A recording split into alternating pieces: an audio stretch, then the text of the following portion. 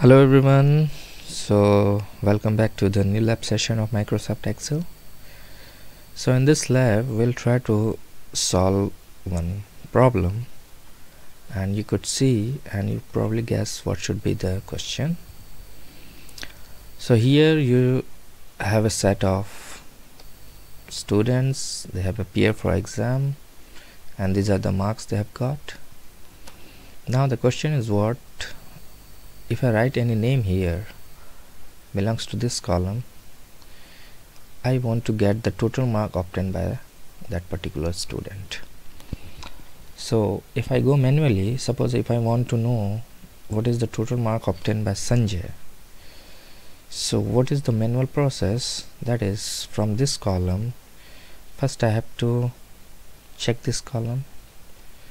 In this column, from top to bottom, I have to go and search where the Sanjay present or the name Sanjay present. So wherever we find, so related to that row, we have to pick out the mark from this cell. So suppose if I want to calculate the total mark obtained by Sanjay manually, I go to this selected rows, or selected columns, and from top to bottom I search this name. That is, I get Sanjay here. So related to this row, I pick out the mark, that is 79. Let's say if I'm writing 79 here. Now again I go down, I search the name Sanjay again. So related to this row, I pick out the mark from this column, that is 93. Similarly, again I go down, and wherever I found Sanjay, I pick out, related to this row, I pick out the mark from this column. So it is 98. Now if I want to get the total, I simply use this function, sum function, I get the answer as 270. So it could be a problem if the number of subjects increases or the number of students are increasing, because it's a long process to check each row and each column to get the student and related marks manually. And this is we have done for one student, and there are suppose 100 of students are there. It could be a long process and time taking also. So to solve this problem, Microsoft Excel is providing a special function named as SumIF. SumIF.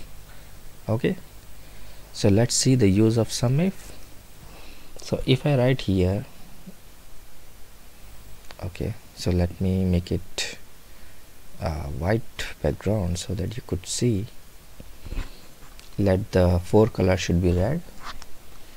So if I'm writing here SumIF, okay, the color is white, I think. Let me make it red. Okay, just a minute. Okay, let me make it black, or let's say red for the time being. Now this border I have already discussed in the lab, so this is optional one. So let's come to the point. If I write here SumIF and if I start the bracket, so let me first finish it, what should be the argumented text, then I will explain it. So first argument is the range, so I have to select these cells, these are the cells, then I have to press F4, then put a comma, then criteria means what name where should I write the name. So I will write the name in this cell, that is J4. Okay, let me press F4 again, then I press comma again. Now this is the sum range, that means from which column you want to calculate the total sum. So these are the cells.